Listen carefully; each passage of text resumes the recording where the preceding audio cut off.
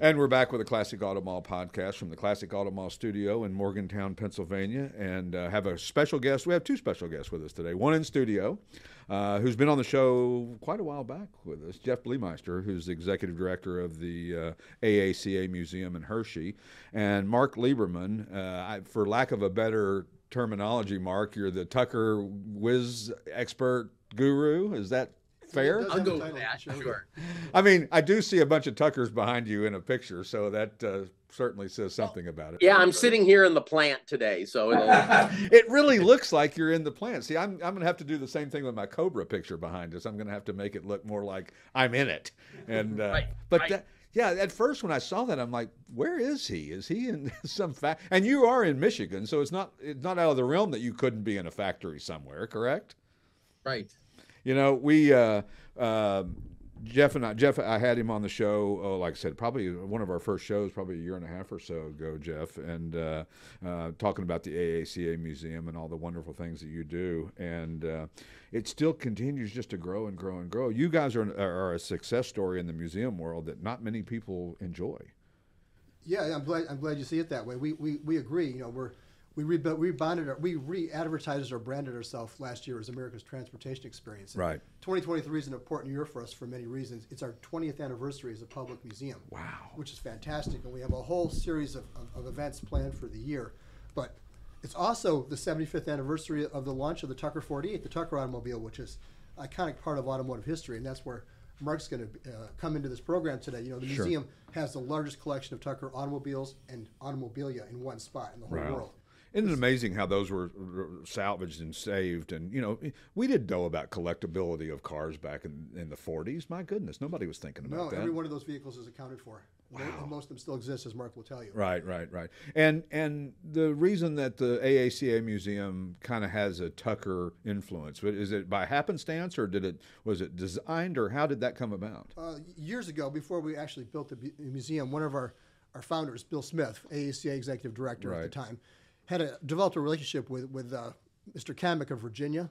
The Kamek family, he had collected 3 of the vehicles plus the blueprints, test engines, chassis, all kinds of things. And their family put an addition on the building to house these things. And when he passed away several years ago, the collection came to us. That's fantastic. And we've added more. You know, Mark is with us because Mark was the president of the Tucker Club of America. Right. TAC, the Tucker Automobile Club of America, and they merged with us, and now Mark is our senior Tucker advisor as well as a board member of the AACA Museum. Oh, fantastic. I didn't realize that was that happened. Yeah, yes, so they were taken in as part of our umbrella, and they're part of the AACA Museum, and we are now the center of the Tucker universe, and we have people like Mark to help further the Tucker cause. And our anniversary event is coming up in mid-June, and Mark's here to talk about the wonderful program we have put together for the public to celebrate these iconic cars. I mean, it's not just, you know, there's a lot of things, and you can have a car on display, but you guys have done much more than this, Mark, for this event coming up. I mean, it's going to be immersive Tuckerville, right? It will. We've got, there'll be 10 cars on display. So you not only you're going to have an opportunity to see the very first Tucker production car, the first Tucker 48 on there, car number 1, but you're also going to be able to see Tucker number 50, the final car off the assembly line, and then several in between. The variations, you'll be able to observe the people that are going to be out here taking a look at these cars will really get a chance firsthand to see what went on over that very short period of time, roughly 8 months that they were building these cars and all the changes that took place. And for those that don't know, I mean, there's rarity in the fact that they only build a few, but these things were technological marvels of the time. I mean, what's made a Tucker so special that they command the prices that they command nowadays? Well, you know, it's really quite remarkable. If you take a look at what Preston Tucker and Alex Tremulous and the design staff put together in these automobiles, you see some very unique features that carry forward to today. So, for example, you have the first padded dashboard. You have 4-wheel independent suspension, rear aluminum engine, a 4-speed electronic pre-select transmission. Very, very unique system that they actually got the ideas from the Cord, where you select a gear and it doesn't do anything until you touch the clutch, and then it shifts for you. You've also got doors that are open into the roof line for easy entrance and exit. Interchangeable seats. You can swap front to rear in order to even the wear on seats. So that's brilliant. Really some wild stuff.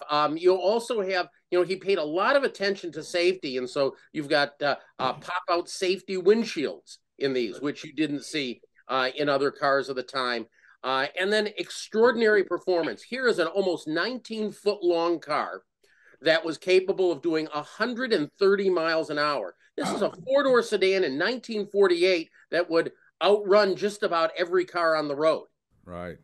Well, and a padded dash, you mentioned the padded dash, and people think, well, what's so special about that? That was a real safety thing, though, because you had metal dashes before, and you hit that face first, you wouldn't mind to have a little padding in there, right? Very true. Very true. And tell me about the Cord transmission. Was that an idea that they took from Cord, or was it an actual transmission that Cord built, or how did that all come about? Well, I'll walk you into this. Actually, originally Preston Tucker envisioned having the car propelled without a transmission.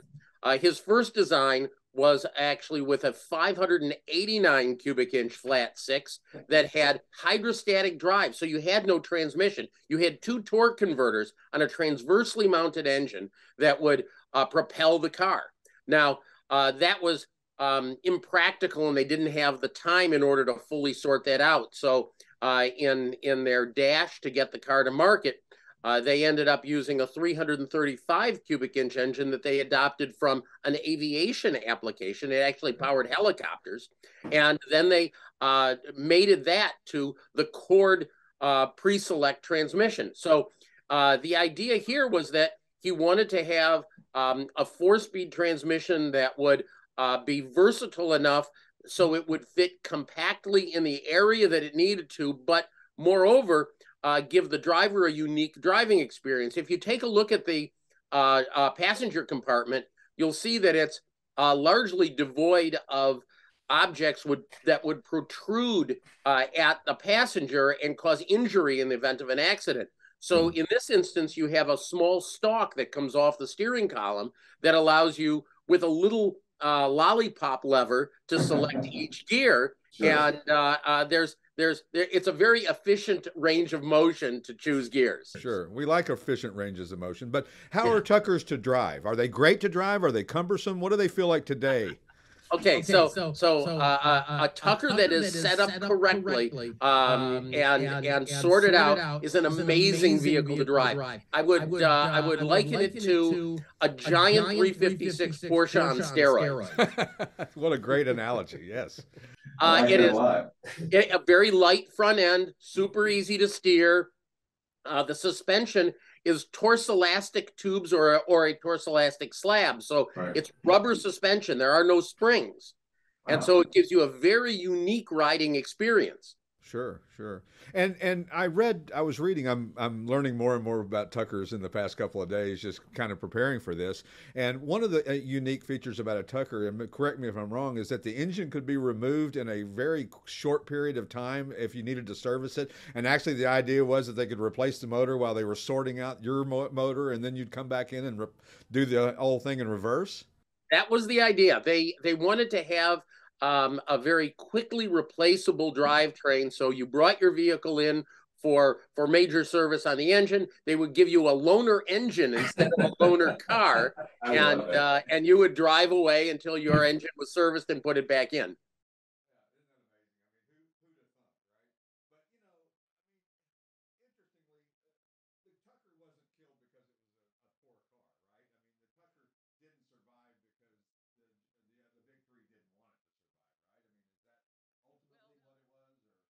That's certainly the way the movie portrayed it. Right. Okay. But it's not so much the reality of the way it was. I mean, there was a combination of factors that were kind of working against him at the time.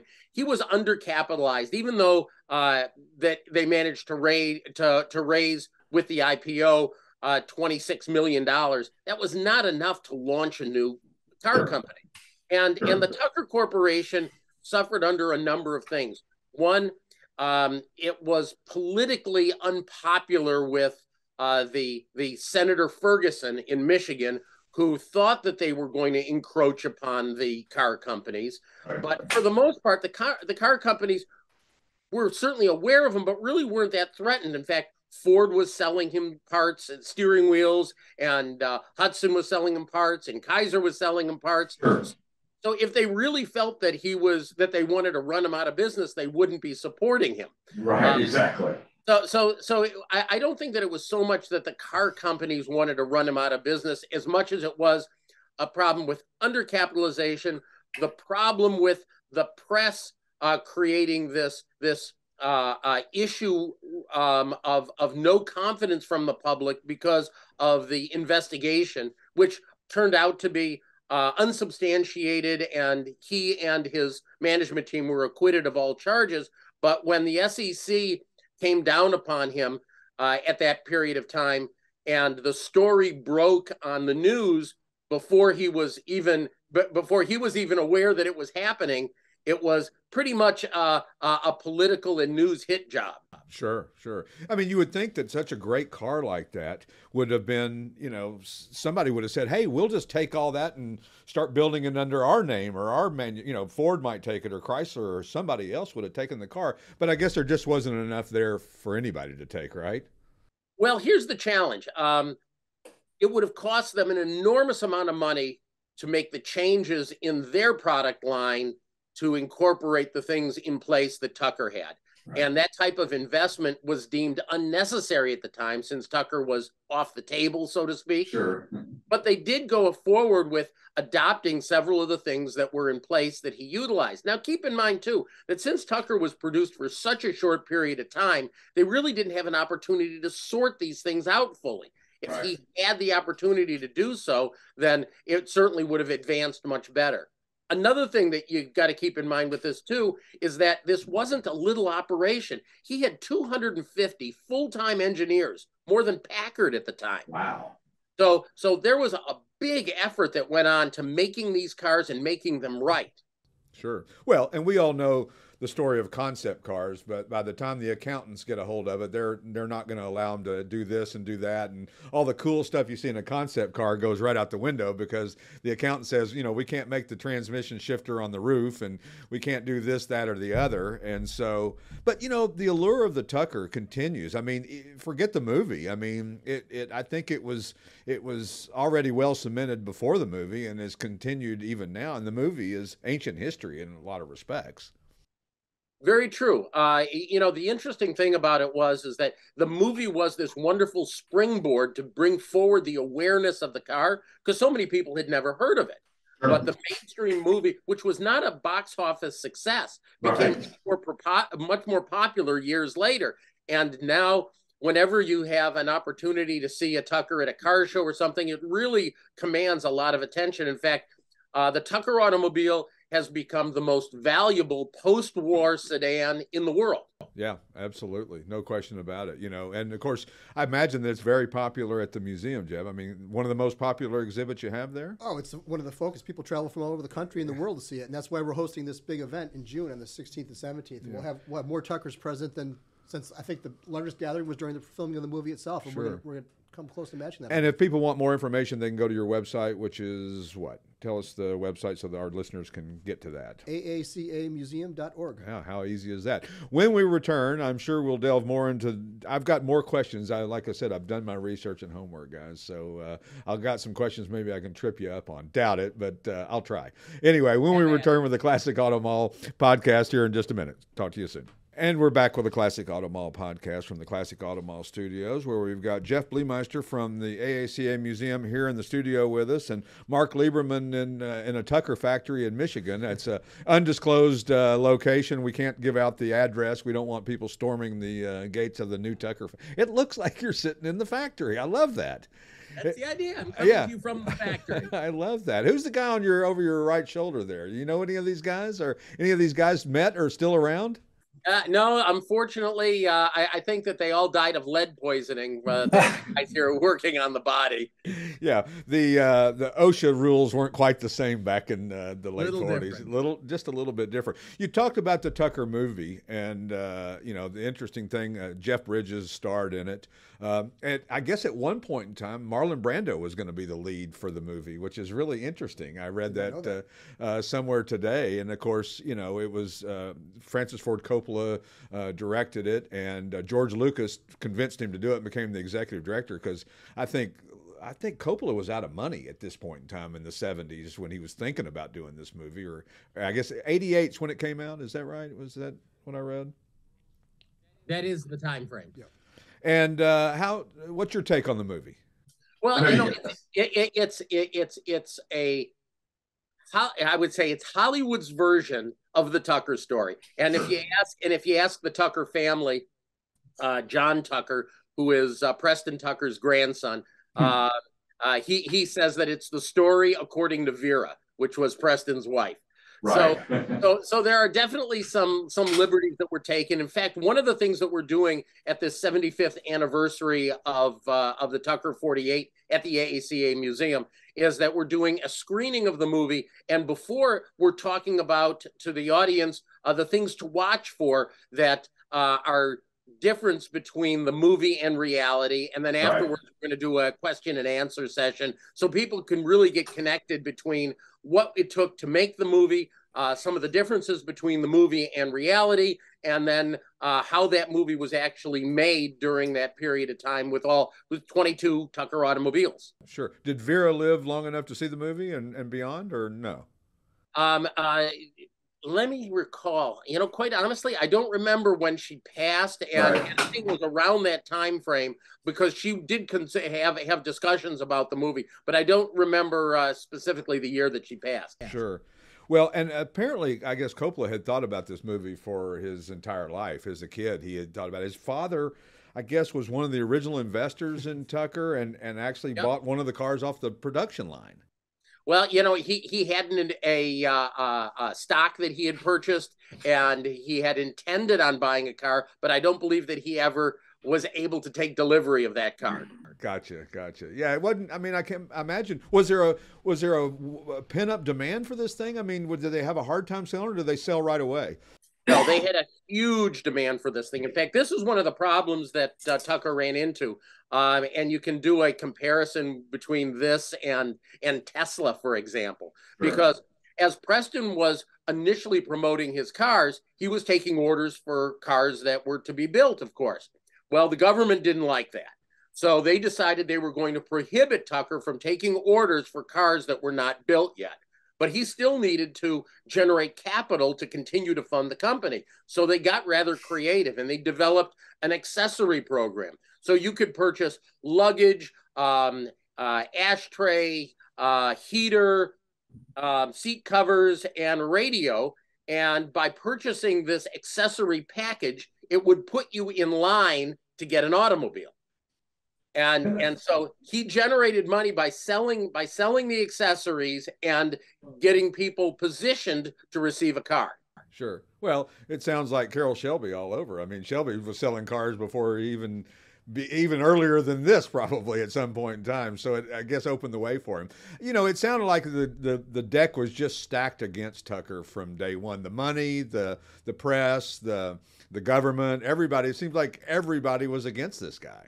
It was a very difficult road for him to travel, and what made it even twice as difficult is Preston was the consummate showman.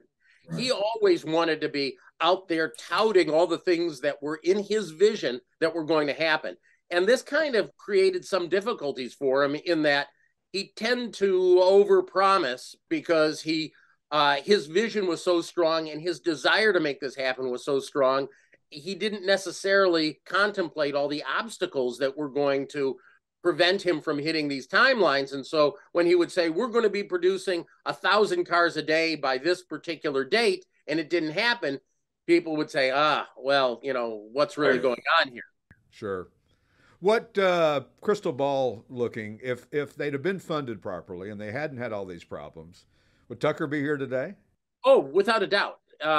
And interestingly enough, I think that we would see some innovation that would have occurred earlier in the life cycle of the development of the automobile industry than where it was, because Preston and his team were not so much constrained about just keeping the status quo. They really wanted to shake things up and change things.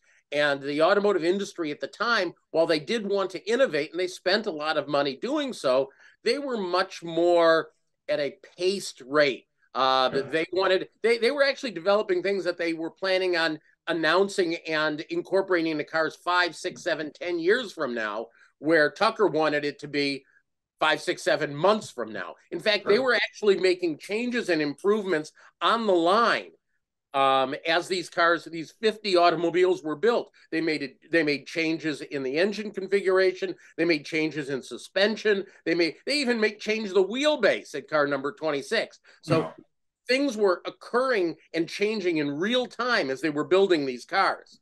And is the first one better than the last one, or the last one better than the first one, or what's the argument with that, or the consensus on that? They're different.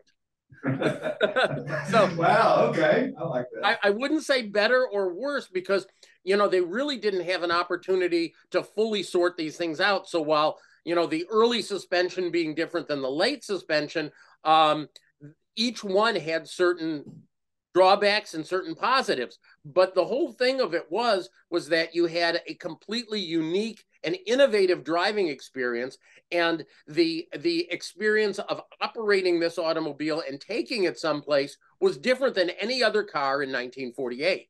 Sure. And at the museum coming up with this event in June, you're going to have one of the first ones, I guess the first one, right, Jeff? Tinguis prototype coming from the Swaggart Museum. And correct. Then almost the last one, 1050, right? So, Mark knows all the numbers, all the lists. We're going to have a great array of cars, and it's an opportunity to see something you'll never see anywhere else. Absolutely, absolutely. And the movie will screen off premise at a movie theater, right? We're having it at the historic Allen Theater. Oh, how cool is that? Yeah, right in Annville, right next door. And do people in Hershey appreciate and understand what Tucker is? Do they know from a standpoint, or is this mostly enthusiasts that are from all over the world? I think it's from all over. Yeah. I really do too. I mean, I think that it's funny, people don't always realize what's right in their backyard, We're trying to change that every day. Same with us. I mean, I get a guy who lives over the mountain who says, "Y'all have cars down there?" It's like a few. We have a few here and there. What? So tell us the dates of the event as well too. Well, I have a whole schedule here. I'm going to share with you. I'm going to give you your own personal invitation. Oh, cool! I like this. It's June 16th and 17th. Yeah. It starts off with a movie screening, and we have a whole bunch of neat things going on. It also coincides with our Father's Day car show on the 17th, right? Which is at the museum, with the Tucker cars being inside for the most part. It's going to be just a fantastic weekend. Sure. To be a part of the museum. And I imagine the anticipation of this, Tucker aficionados and just car aficionados in general are really excited about that. You got to be getting calls every day, right? We are, and we're excited. Hopefully, we'll still get a few more cars. I know Mark is diligently working on lining up things right to the very end. So. Is there cars that are, I guess there's cars, are all of the cars publicly available to be seen in the world, or are there a lot of them hidden away?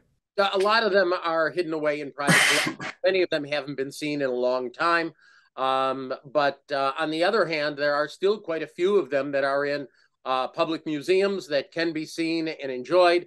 There is quite a few of them that haven't been serviced and are not operational currently, but we're seeing that change as I get quite a few of them through our facility to be restored. We're working on 4 cars right now.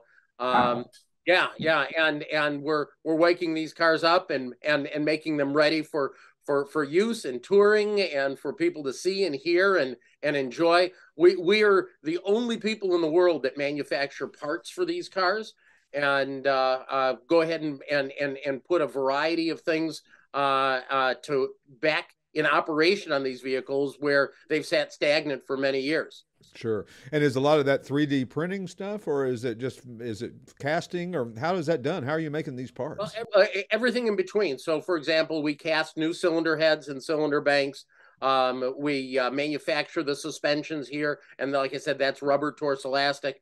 And then so the idea here is that we've involved a very important team to make this work really well, including the Tucker family, the Tucker great-grandchildren, Mike and Sean Tucker, and Rob Ida.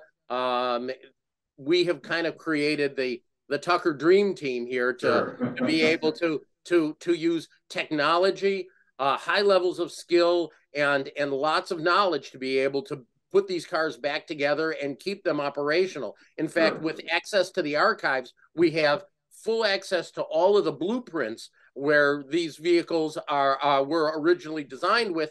And in that vein, we're able to be absolutely certain about the parts that we're manufacturing to go back on these cars. And the archives are where? They are at the museum. Wow. So you've got that just right there at your fingertips.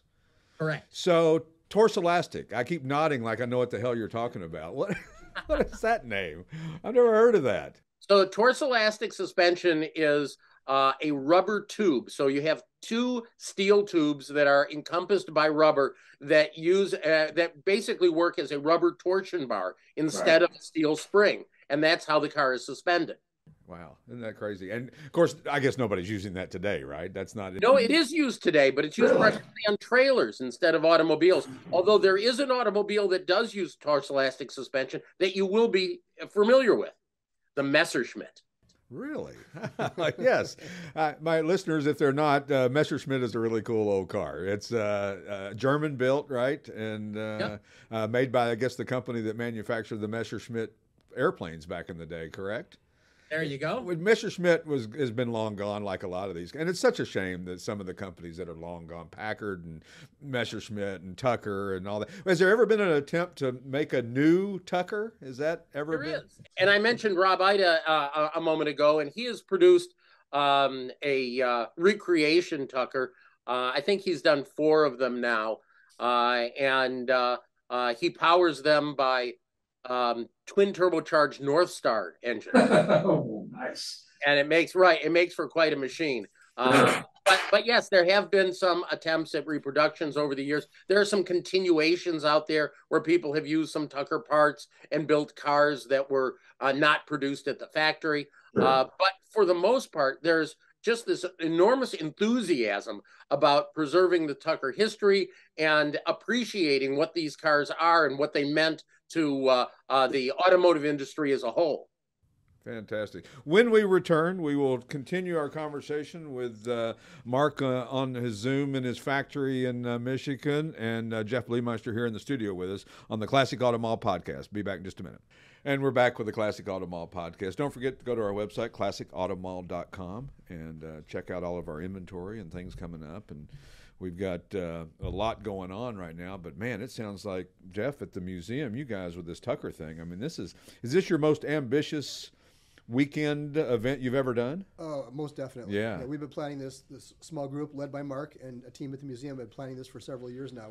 Last time they did anything big, I believe it was at Pebble Beach, and that was several years ago. I think it was for the 70s. So we wanted to capitalize and be the center of the Tucker universe for the 75th. Sure. Because of Mark's efforts and the team, we're going to be there. I mean, cars and artifacts and documents and just all, it's amazing the collection of stuff that you have there and that's been entrusted to you. It's really incredible. Like I said, as Mark mentioned, we have all the factory blueprints.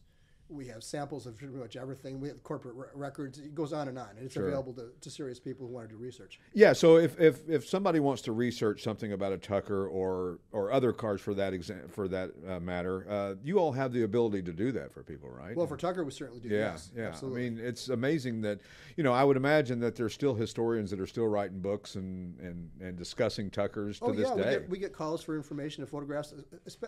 Interestingly, from artists and authors from other parts of the world, Europe in particular. Sure. Mark could tell you more, but they come from all over the place. Sure. There's a worldwide interest in this car. Well, and I think that it will, as long as you continue these efforts, I think it will continue. Steve, I think I lost my headphone. There I went. And so I guess Coppola and Lucas both owned 2 Tuckers each when they were making this movie or before the movie, and then Lucas sold one of them. Is that correct? Yep, you have that right. See, I'm quite the researchist. Nice job. Anytime, it's that's what I live for, is trying to figure out how things that I can talk about. I always over prepare and under deliver, as they like to say. But so I mean, the value of Tuckers today is phenomenal. I was doing some research on pricing and looking at what some have sold for, and of course, there's been various auction houses that have sold them over the years. But there's one in particular that I'm kind of curious about, and I hope it's not a sore subject, but there's a convertible out there for $3.5 million. What's the story on that? And I guess I should be cautious as to how I respond to this, but officially the Tucker Club does not recognize that as a factory car. In fact, I personally was there when the fellow started building this car. Right. And I can say that we consider that car a continuation, and that it had not been a part of any of the Tucker manufactured cars. Sure. So the last one that sold at auction was not that long ago, right? Didn't one sell at RM or something here recently, or within the past year or two?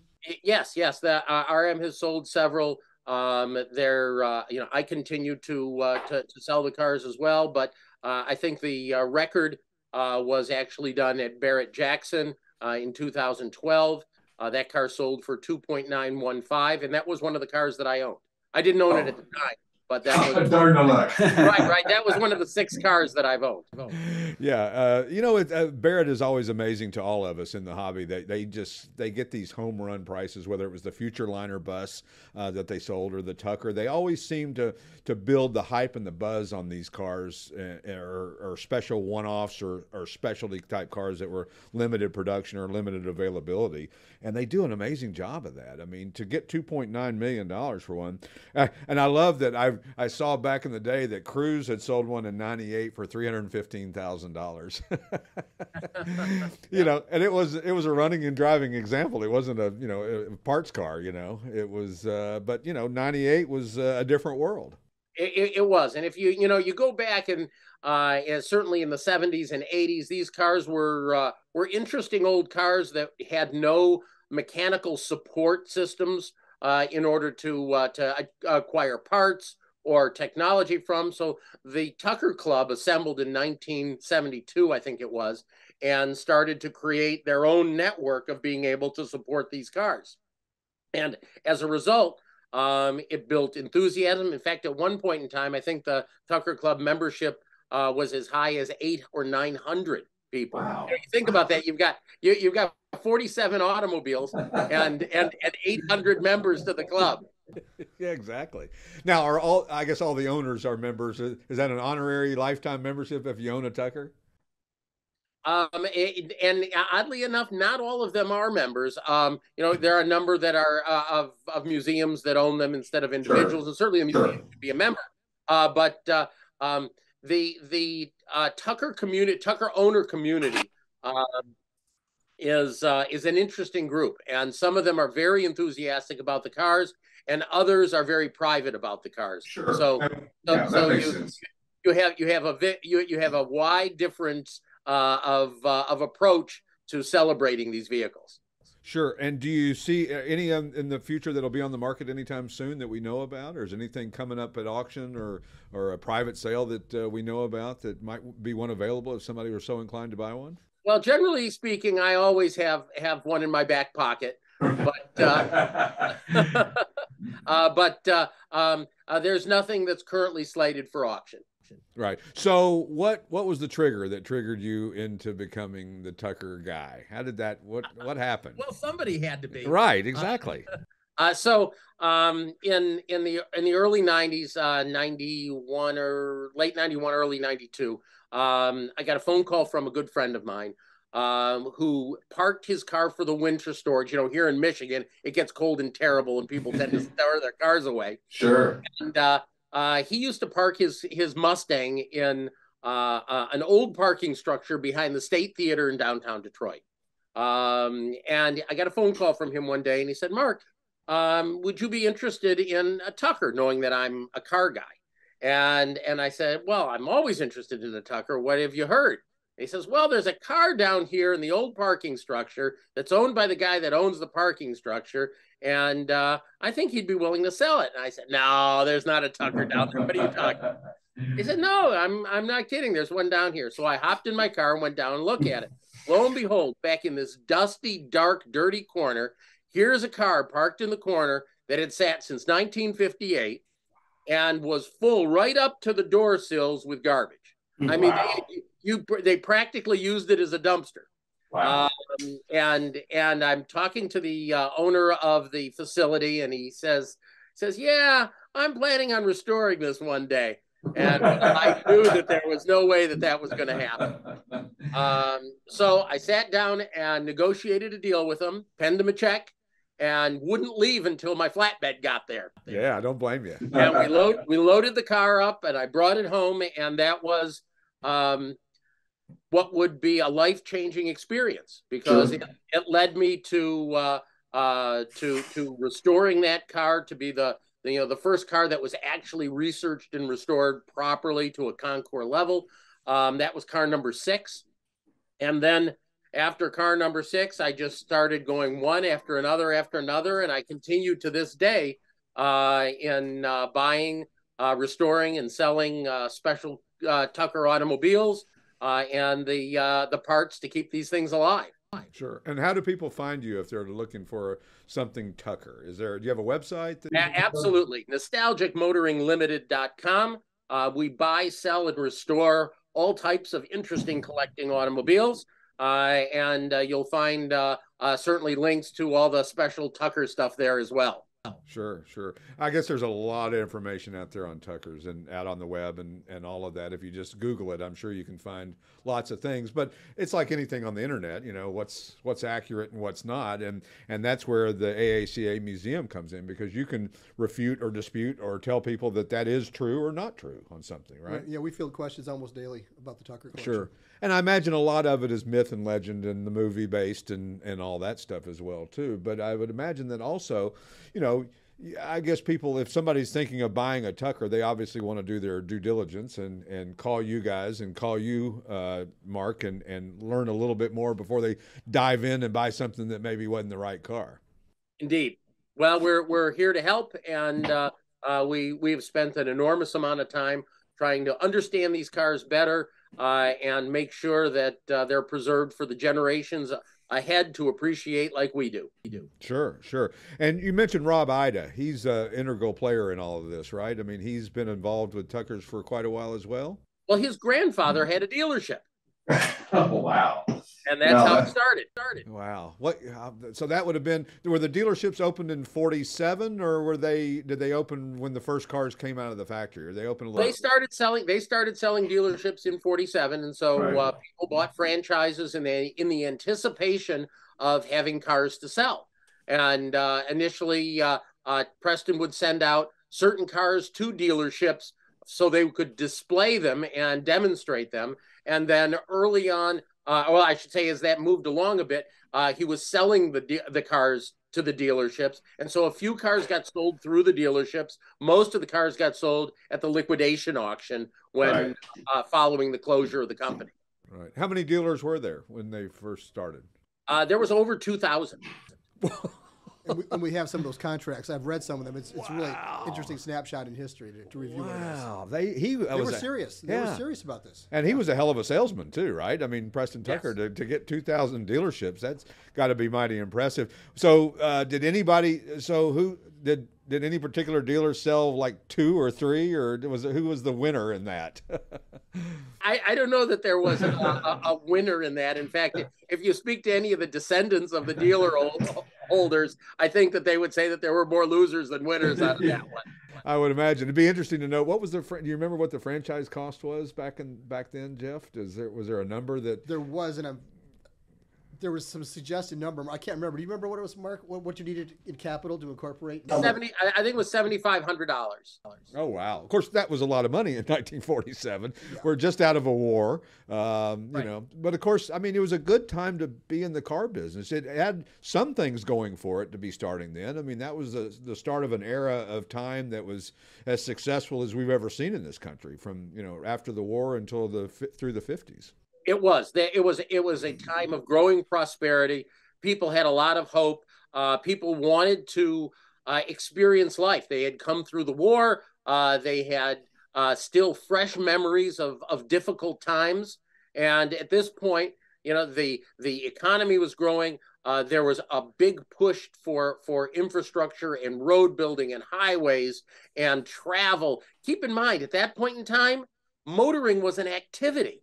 Right. The idea of having freedom from with your automobile was something that was really treasured. Now freedom to kids today is their telephone.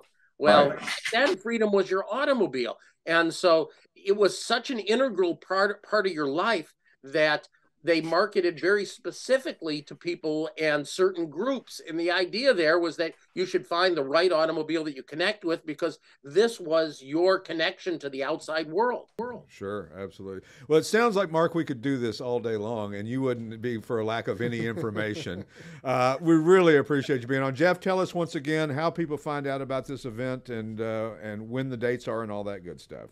If you search Tucker 75th in the internet, we'll come up, but go to directly to our museum website, AACAmuseum.org. Join us on the 16th and 17th of June for a once-in-a-lifetime celebration of everything Tucker. Yeah, I highly recommend everybody participate in this and go see it, because it's an amazing story, and we've learned a little bit about that today. And thanks so much to both of you guys for being here in person and online. And go back to your factory job, because I see you guys putting the bolt on the wrong place. I've got work to do back here with the factory, but make sure that you get out and get online and buy your tickets for this event, because seating is limited. Absolutely. Yes, it's well worth it. Absolutely, and don't want to miss it on the sellout. So anyway, thanks so much for listening today, folks, and catch us again next week when we'll have another interesting guest or guests on the Classic Auto Mall podcast. If you have any questions, podcast@classicautomall.com, and you can also visit our website, classicautomall.com, and we'll see you next week. Thanks a lot.